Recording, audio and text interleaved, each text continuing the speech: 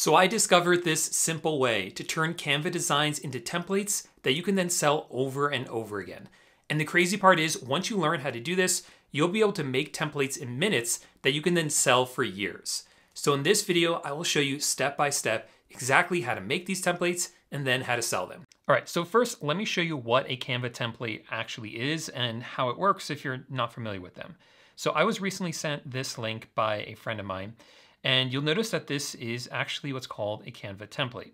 So I can click on this right here, and this will actually open it up on Canva. And you can see that this is a design for some sort of social media post, maybe for like a travel agency. So if I click on where it says view template, this will actually enable me to use it in my own Canva account and edit it however I want. So I can click right here and we'll press play on this, and you'll see that this is what the result looks like once you have it all finished. It's a pretty nice looking design. And so what I can do is I can fill this in with everything that I want. So for instance, let's say I wanted to change up these photos right here. And in this case, I wanted a photo of this dog. I can just go ahead and drag in that image, and that will then fill it in right into that template placeholder. Let's say I want to change this text. So I can highlight this and change it to travel, whatever I want it to be, and go to each part of the template and change it however I want. But notice that the overall structure is staying the same. I don't need to design the entire thing. I don't need to like add these elements like this up here or these down here. I can keep the general font, which I really like, and just go ahead and change the words and the actual photos. And that's really the key with this, with these templates. You're not creating a final design for the consumer or for your customer. You are providing them a template that they can then fill in exactly the way that they want and customize it to exactly their liking. All right, let's get into it now, and I'll actually show you step by step how to create one of these templates yourself. Now, you may be tempted to come in here and search for something like, let's say it's a wedding invitation. You may be tempted to open one of these up and then to click on design, and let's say you really like this one. And you might say, oh, I really like this one, but I'm just gonna change up some of these flowers and the font, and then I'll sell that as a template. But you are absolutely not allowed to do that on Canva. That's a big no-no. You don't wanna get in trouble with them. So never come in here and start with one of these pre-made templates. These are designed by Canva. They are owned by Canva, so you cannot just change them and then sell them yourself. However, what I do is I sort of use these as a template for my templates. Let me explain what I mean. So this right here is not a design we can use, like I just said, but it does give me the general framework for what a wedding invitation should look like. The right sizing, all the different elements that we need, like we need the names of the bride and groom, or groom and bride and bride. We need the date, and we need the location as well. So it's really helpful for sort of having that in mind with when you're creating your own designs. And so what I'll do now is I'll actually click here where it says add a page, and then that will create a new page with the exact dimensions that we need. Now from here, all you need to do is fill it in and create the nice design that you want. So think of it like this, just pretend for a moment that you are creating this for an actual client of yours. They asked you for a wedding invitation, just create them a nice wedding invitation. At its core, that is what a template is. However, one key with this is that when you are adding different elements, you need to make sure that all the elements that you add are free elements. And that's because if you use pro elements, in other words, ones you can only get on the paid plan, then when someone actually downloads the template and starts using it themselves, they're not gonna be able to use the pro elements, and there's gonna be watermarks all over it, and they're gonna be really upset with you. So don't use any of those pro elements. I'm gonna go ahead and delete this one. And then what I'll do is I'll come over here and let's say I'm gonna add flowers. So I'm gonna search for flowers. And then on this little menu right here, you can filter by free. And you see, you now only have the free graphics. And you see there's a lot of them, right? They're even on the free plan, you still get a ton of great looking graphics that you can use. So what you want to do now is actually design out the entire thing, again, as if you're creating it for a client. Now, another really useful thing to have are these frames. So if you click on any of these frames, these are like placeholders for images. So you see it just has this sort of generic placeholder for an image. So for instance, let's say I wanted to throw in this image right here, which is someone who's proposing, you can just drag it in there and it'll automatically fill that frame. So that is what you want. And what's cool is that I can leave that in there and leave that as part of the template.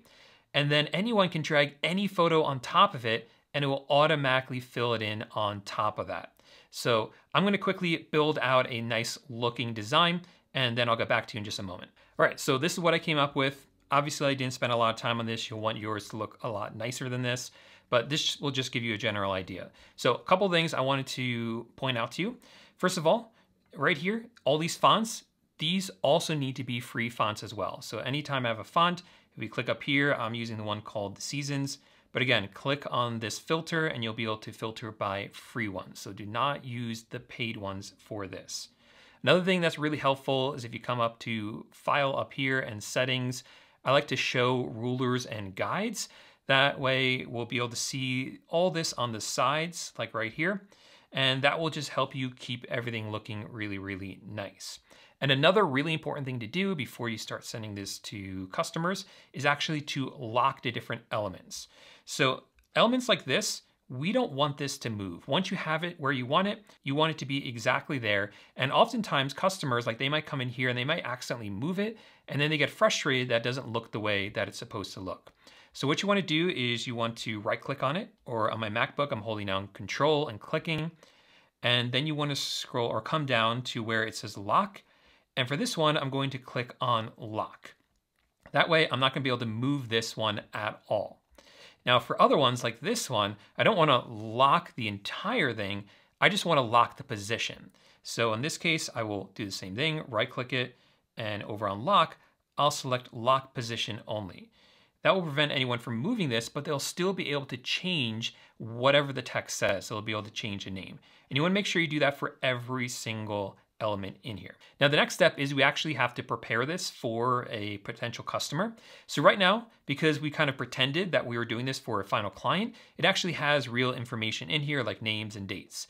So we actually need to put in sort of placeholders for all of that, so that it's really clear to them what it is they need to change and there's not going to be any mistakes. Because you'd be surprised how many people, like if you leave a date like this just as a placeholder, you'd be surprised how many times people will actually leave the placeholder text and then print out like 100 copies of this with the wrong date on it. So we want to make very clear to the customer what it is they have to change and what it is they don't change. So in this case, I'm going to put up here groom, and I'll change this one to bride, and I'll just put in here a general thing saying date, and then I'll put in here at time, and on the next line, I'll put in location. So let me just go ahead and finish that up real quick. And now we have placeholders for everything. So it's really clear to the customer what they have to change and what they shouldn't change. So the next thing you have to do is you have to test everything. Pretend you are a customer coming in here trying to use the template. And basically you want to try to break it because customers will always find a way to break the templates. So you want to find a way to break it and then make it so that it can't be broken. So for example, let's say the bride has a really long name. I don't know, let's just put a bunch in here. Look what happens. It suddenly jumps to the second line. We don't want that because it's locked, we can't expand this. So we need to fix that. So what I'll do is I will unlock this. Now it's a little bit finicky, Canva. First I have to lock it completely and then I can unlock it. And now all I have to do is just drag this text box to make it wider. That way it's always going to stay on that one line while still being centered. And I'm actually just going to make it the entire width here just in case someone has a really, really long name. But then I'll just change this back to bride. So you see it's still in the center right there. Not quite. Let me fix that. There we go. Just like that. And then I'll go ahead and lock it again. So again, I'm going to click on lock here, but lock position only. So now if they put their name in there, even if it's a long name, it's still going to fit on that one line. And you want to do the same thing for everything else in here and just see if anything else breaks. So again, try to move everything. Like, can I move these? Nope, I'm not moving those, but oh, this one moves. So I got to remember to come in here and actually completely lock that one as well. Now, once you're totally happy with the way that it looks and everything is locked and everything is responding exactly the way you want it to, I'm gonna come up here and delete this first one because again, we're not gonna use that one. So this is the final template. And now we can actually share it. So I'm gonna click on the top right here where it says share. Now, what you don't wanna do is you don't wanna click on copy link. That is not the way you wanna use this. Instead, what you wanna do is click on see all right here. And then you want to click right here where it says template link. That is what you need, the template link. So by clicking on this, that will actually create a link just like the one I showed you before. So I'll click here where it says create template link, and then I'll go ahead and copy this. And let me just open an incognito window, and I'll go ahead and paste that in. And you can see exactly what this looks like. Here it is. It says a template created by Paul J. Lipsky for you. And it's exactly the same as before. I can click on view template and I would have to log into the account to actually be able to use it, but it would function the same exact way that other template I showed you worked.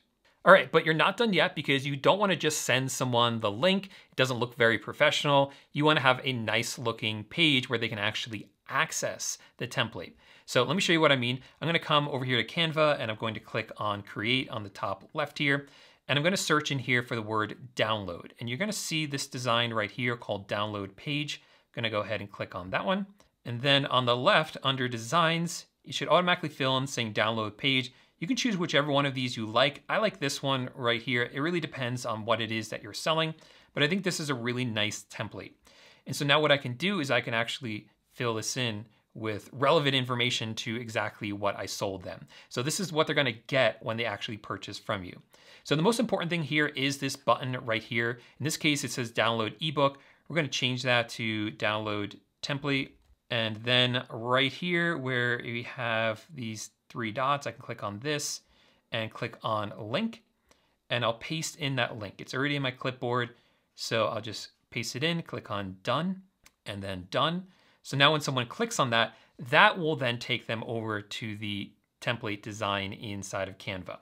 And another thing I'll do is I'll change this photo right here and put a preview of what it is that they're buying. Come back to the original design, which is right here. And I'm just gonna download a copy of it. So I'll click on share and download a quick copy of it. And then returning back here, I'll just go ahead and upload that design.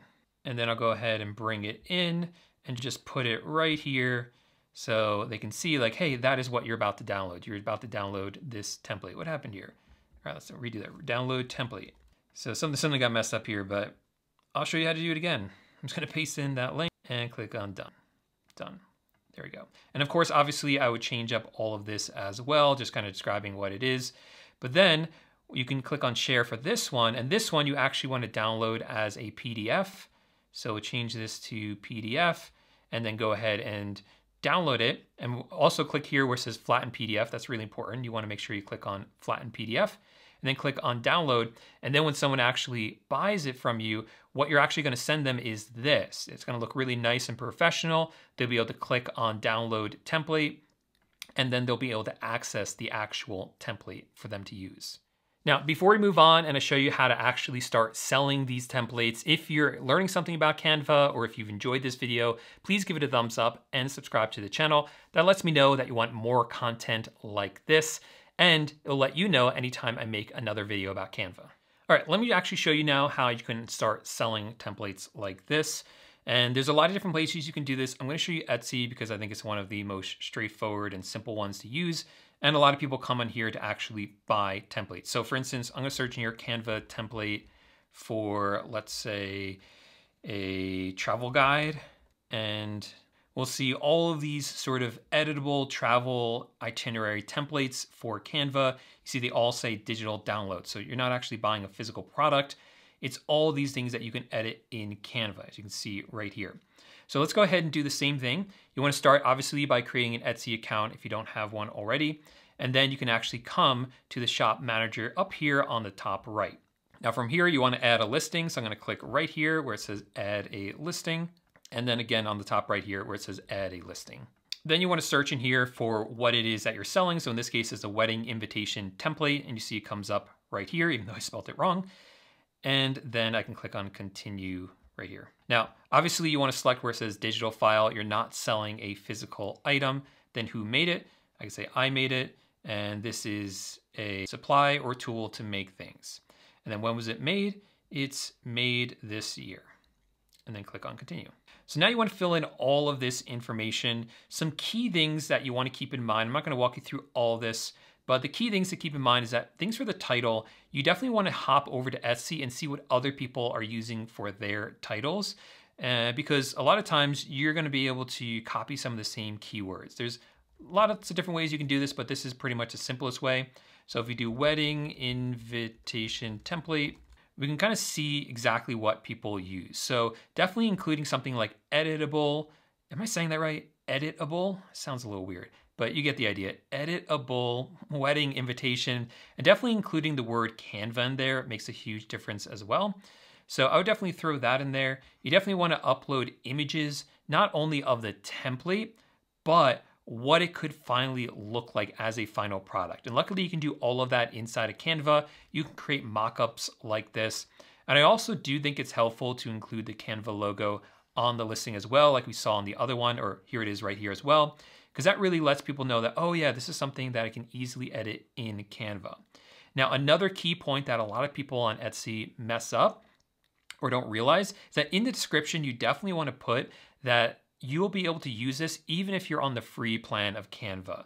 A lot of people don't do that on Etsy. I think that's a mistake because Etsy buyers, a lot of times will jump in, buy one.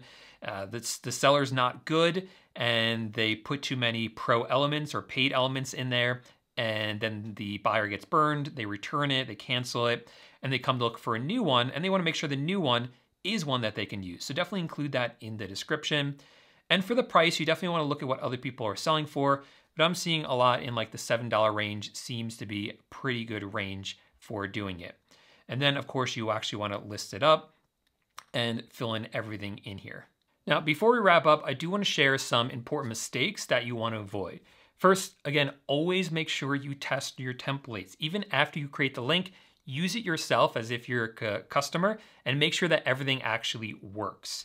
Make sure that every single element can be edited exactly the way people want and that they can't break your template at all. Now, once you have a winning template and maybe on Etsy you start selling it, definitely make variations on it. If you see that wedding invitations aren't doing well, but maybe travel guides are, make more travel guides. So the more specific you can get, the better generally you're gonna be as a seller of templates on platforms like Etsy. And finally, remember, always abide by Canva's terms of service. You never wanna break their rules, and that can get you in a lot of trouble. So always follow their rules. So that's the complete process to create these professional templates using Canva and then sell them pretty much passively. Now, if you enjoyed this video, then you're gonna love this video right here, where I cover 7 genius ways that people are making money with Canva AI. So definitely click on this video and I'll see you there in just 1 second.